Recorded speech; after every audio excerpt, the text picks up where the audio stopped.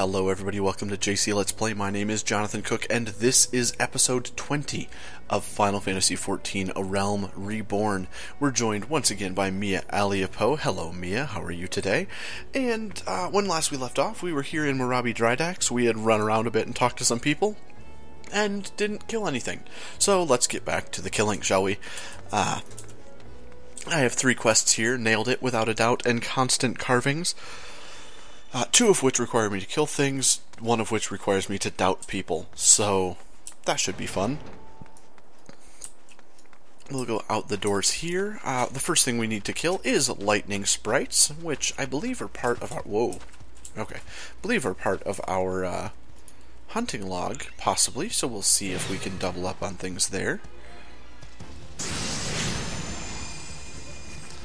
And just keep moving.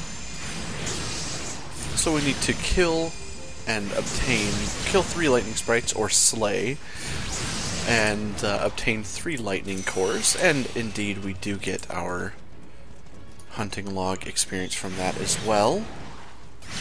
Oh, and I started off with the wrong spell. Of course I did. There we go. And of course, the benefit of farming elemental sprites is I received from lightning shards from not that kill, but the kill before. And I need 1 more. I'm curious if Tander might be on the same quest. I discover a new location. And here's the wild jackals we need as well. And a lightning sprite. This one level 12, slightly higher than the ones we were running into below. I think I wasn't paying much attention, but I believe they were like level 11. But this will be the last of these that we need. Ooh, and hit by lightning there at the last shot. And that completes that Arcanist hunting log. We need a couple wild jackals as well, 4 to be exact. Oh, and I keep getting interrupted on my miasma. There we go. And we'll take out this wild jackal. And immediately move on to the next one. I think. There it goes. Carbuncle is taking his time with attacking.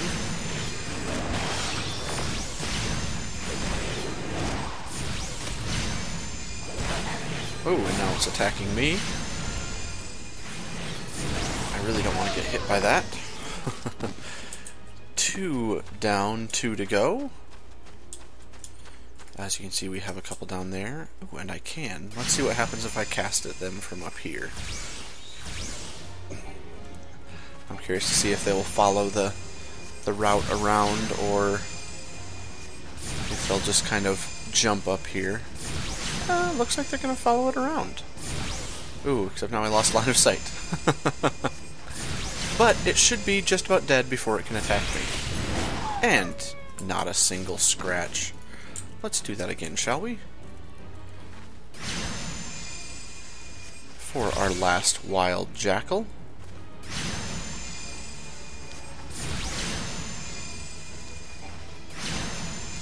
And of course Carbuncle chasing it down as well.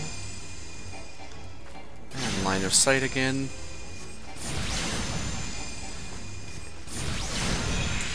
Ooh, and not quite as lucky with not getting hit that time, but better than could be expected. Now let's go and talk with some people. We have Ashen's Torch that we need to do something at, and we have Candlekeep Quay as well. We'll start there, casting our doubt on people. And we'll jump down from here, taking a little bit of fall damage, but luckily the crabs are non-aggressive creatures. And there is also a quest here waiting for us, but we need to talk to Haldbroda and cast our doubt on him.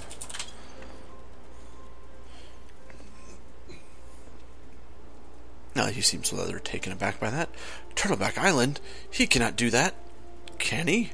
I swear on my poor Nana's grave, Navigator rest her soul, I know aught not of this Firlsmid nor his precious supplies.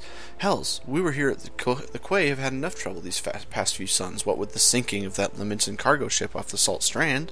I haven't had the time to take a proper piss, let alone make note of every scrag that wanders in off the grip. Oh, well, he's casting the blame the other direction. Haldbroda has a suggestion for the kind adventurer who came bearing Foreman Atbirm's message. Ooh, and we will get a new weapon from this. Now, the way I see it, if you have the time to be standing here questioning my character, then you most certainly have the time to get that arse of yours down to the Salt Strand and help us search for survivors of the wreck. Who knows, you may just run across this Firlsmid? Everyone seems so eager to find. Here's to hoping the Navigator hasn't found him first. And we'll get this quest from Azumin. Malvin's Gate Field Assessor Azumin is seeking help to exterminate an unknown pest. And you'll notice from this quest that we will have the option between a bronze salada for a gladiator, marauder, paladin, or warrior, a hard leather eye patch for a disciple of war, or an ether for us. And since I don't really use those, I'll probably take the Allegan bronze pieces, just for the added little gil that we can get from those. And it should be nice. So, anyway, let's talk with her. Excuse me, adventurer, might I have a moment of your time?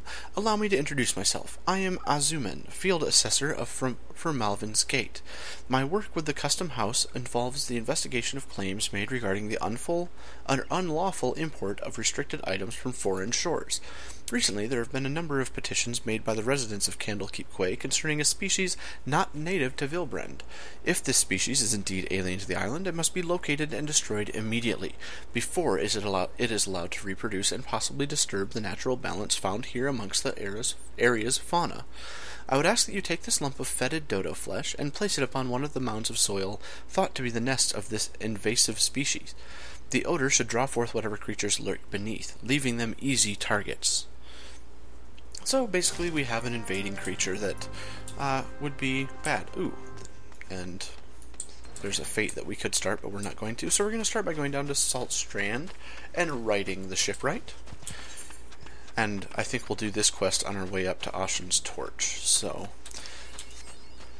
and we have mapped the realm of Lower Lanacia, and we have the Salt Strand, which is a crystalline structure, just that was kind of created as part of the Calamity.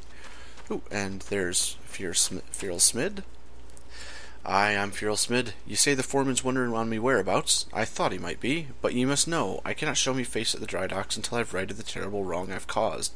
2 nights past, I made the trips from the Drydocks to Candlekeep Quay, just as the foreman asks. The seas were right rough, and the captain of the cargo ship was wary of bringing her too close to the cliffs, so I paid a few coins to a fisher to take me out to meet her. By the time I was halfway twixt shore and ship, the swells had risen to nigh on 10 yalms, and 'twasn't long for the waves had hold of us. Try as we might to steady the boat, the nature's grip was too tight, and we was flung headlong into the Leminson galley. When I awoke, both ships were gone, and the cargo I was to collect lay strewn across the Salt Strand. I've made every effort to salvage it, but the sands are crawling with Kakirin, and I ain't a one with a sword. And now you see why it is I can't return to the Drydocks. So, now I need to salvage the Victory's helm wheel, the Victory's rigging, and the Victory's sailcloth. All without dying. How very nice. So, we're going to have to make some strategic pulls here.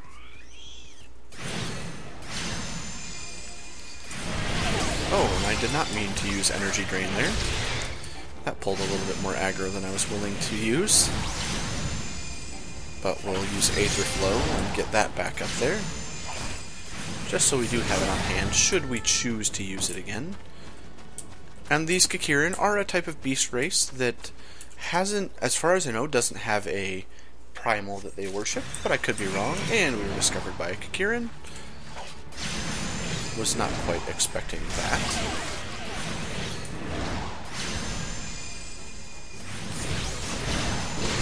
And I was outside that cone. I thought I was.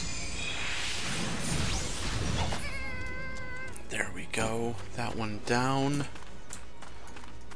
Let's take a look around. There's the tangled rigging. We have someone fishing here. One of my favorite pastimes in the game, fishing. And of course we were discovered by another Kakirin. Kakirin. I don't know why I keep calling them Kakirin, as if there's another I.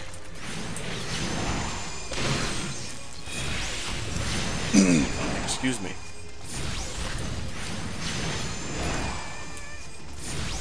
And folded sailcloth being our last item, and no doubt our last Kakirin that we need to kill as it attacks us.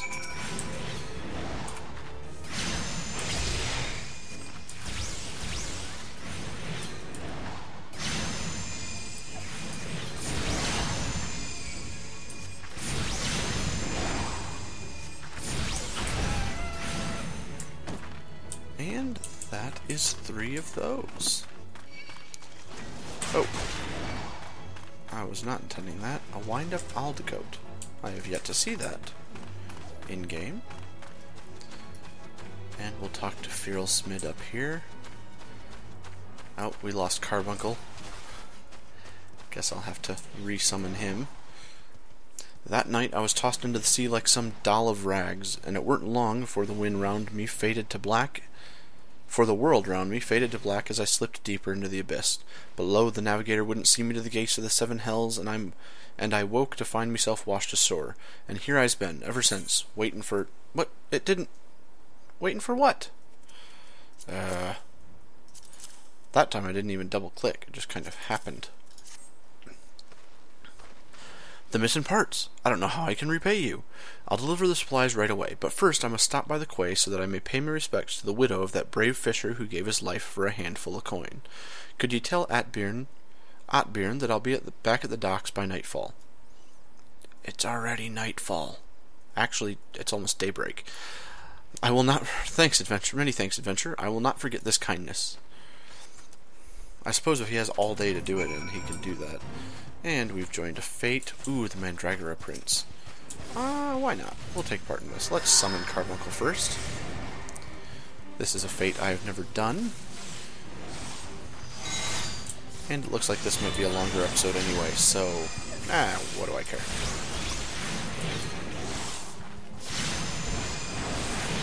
It's a very large Mandragora.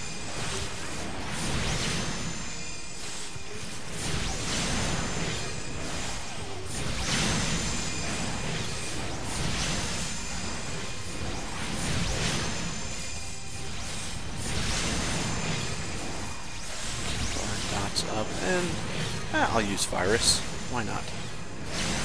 Lower its strength and dexterity.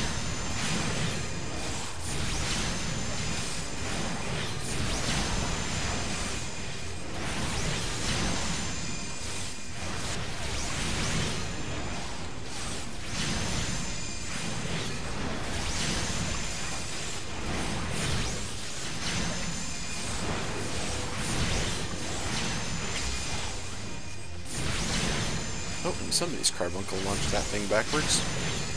Looks to be like it might have come from Yuzu Citrons. I don't think it was mine. If not, I might feel bad.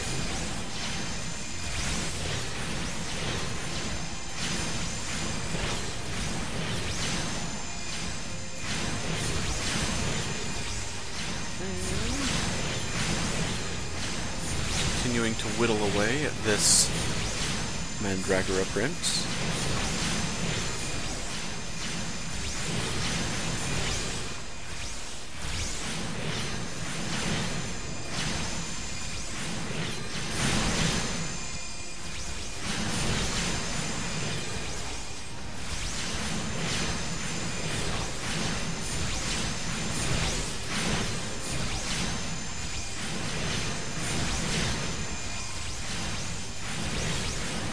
Refresh those dots before I forget again. And that should about do it for him. And wow, 3,000 experience, 26 skill, so not a ton of money, but a good amount of experience for that. So let's go and do our Forbidden Island quest. hopefully this episode will stay under 25 minutes. We have a few objectives yet to complete, but we will see. A suspicious hole. Let's see what this invasive creature is that we're having to deal with. Ah, mightlings. Yes, indeed.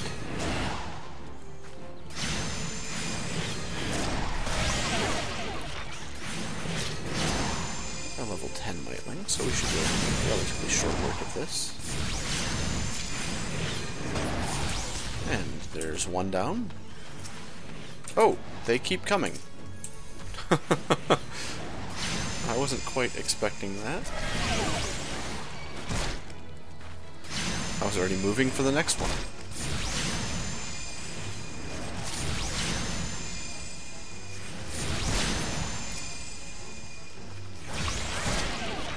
But I'll tank this one, giving Carbuncle a bit of a respite. And I'll heal us both back up. Ooh, and there's the big one. And because I'm healing, I of course generate more enmity than Carbuncle.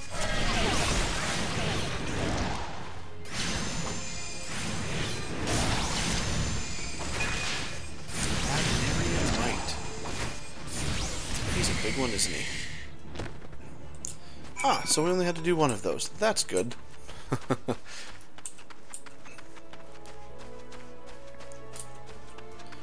So let's go up to the lighthouse.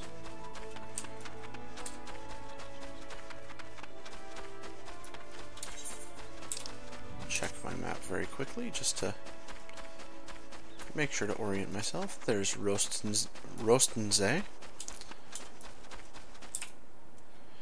It can get right lonesome up here, all alone, with naught but the wind's chill to keep a man company. Some days I carve jackal fangs to help clear me head of the voices calling me back to the great blue.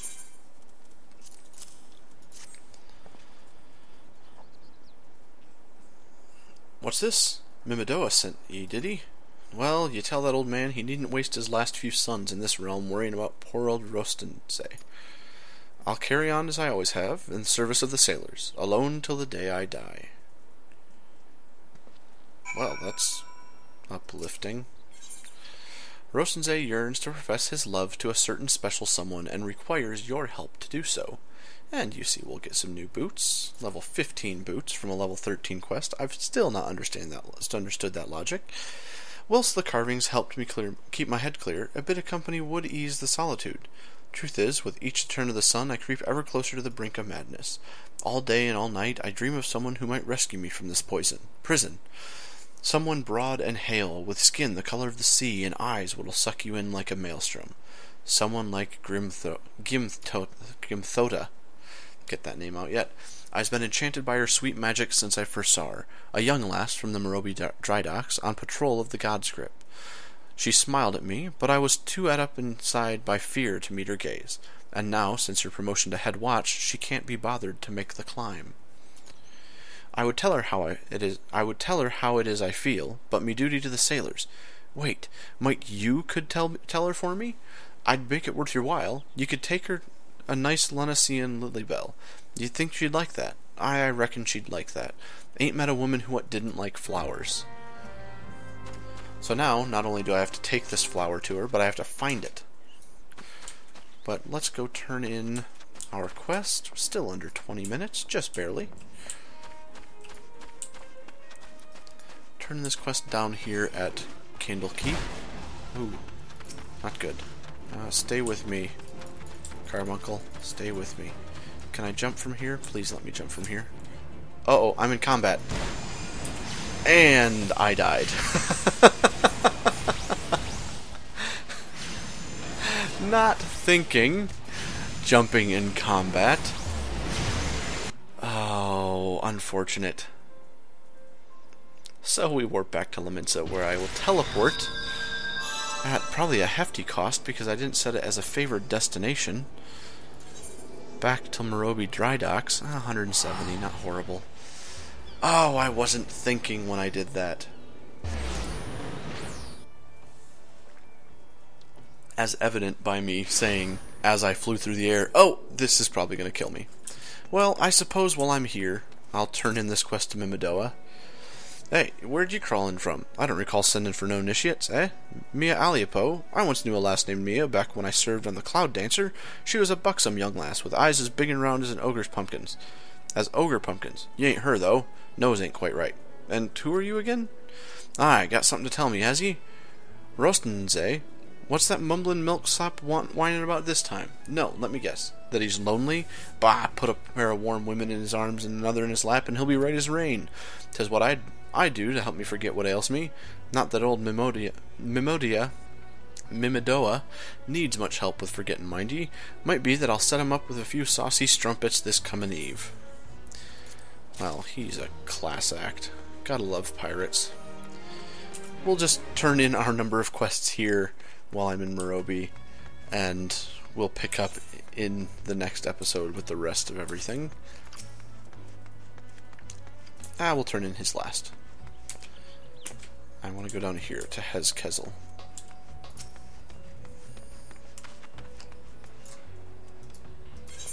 Oh, no, I don't know what he said. I apologize. It's probably something about, do I have the cores? Leviathan's eye, you really done gone and fetched me the blinkin' cores. Atbearn will be right pleased to see that, he will. 'Twas the foreman what came up with the idea to use the cores to heat the rivets. A clever one, that man, sharper than a fang in a fishback's beak. Probably is why they made him chief so quick-like. I will take the hard leather light mitts. Another pair of mittens that we'll end up wearing, and once we hit level 14, which we are nearing ever closer to. And Atbearn. Hey, Biggie. I am relieved to hear that both Firalsmid and the supplies were unharmed, though it was foolish for him to believe that I would blame him for which was obviously out of his hands. You see, there was no storm that day, and the seas here adjacent to the Drydocks were as calm as a slumbering child. This leads me to believe that the trouble ships encountered off Camel to keep Quay was less of natural sort, the sort which the Sahagin have been known to conjure.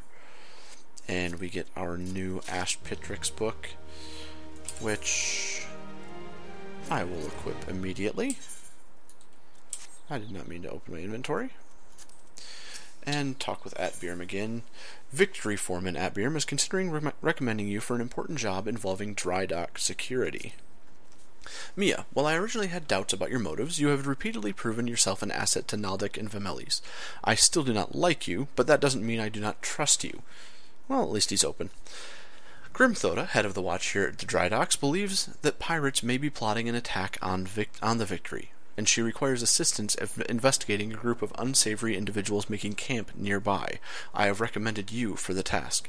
Despite all Limsa Lominsa endured before, during, and following the calamity, the fact that there are still those who would turn their backs on the city-state so that they might line their pockets with a few handfuls of coin, just the thought of it sickens me.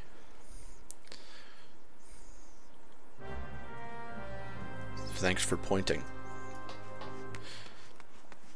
Well, after an unexpected death, I believe that's the first one I've had with Mia, too. Man, we'll wrap up this episode. I want to thank you all for watching as I run back to the Aetheryte. If you like the video, if you could give it a like or a favorite, that would be fantastic. If you want to see more like this, please check out the channel. And subscribe. That would be fantastic as well. We're drawing closer to our 100 subscribers that are needed for live streaming here on YouTube, which I would love to do. But if not, we will be live streaming over on Twitch at www.twitch.tv/JCLet'sPlay. And whenever I am streaming, you'll be able to find that information on my Twitter at JCLet'sPlayGames. And if you were following me before, please refollow. I had to delete the previous account and recreate it in order to link it with YouTube properly. In the meantime, my name is Jonathan Cook. This is JC Let's Play. We've been playing with Mia Aliapo as we get a goodbye wave from her, and I want to thank you all for watching. In the meantime, please take care and peace out.